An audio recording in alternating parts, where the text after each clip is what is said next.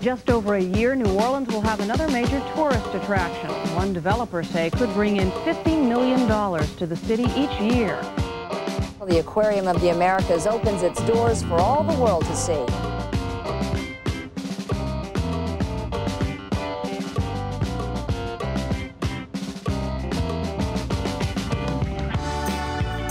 Work is moving ahead of schedule on a new state-of-the-art theater at the Aquarium of the Americas.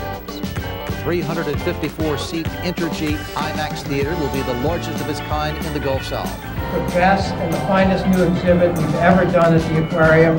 Two of the cutest and most exciting and important new animals to our collection are two California sea otters. A grand reopening, New Orleans style. There was an exciting homecoming. Returning from California, the 19 penguins got a hero's welcome. We take injured and sick marine wildlife, sea turtles and marine mammals, and we give them that second chance.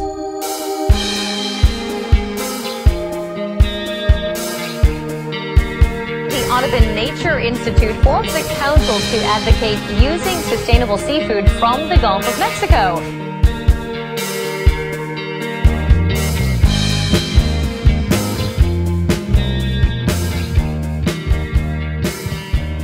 We've celebrated 25 years of fantastic memories at Audubon Aquarium of the Americas.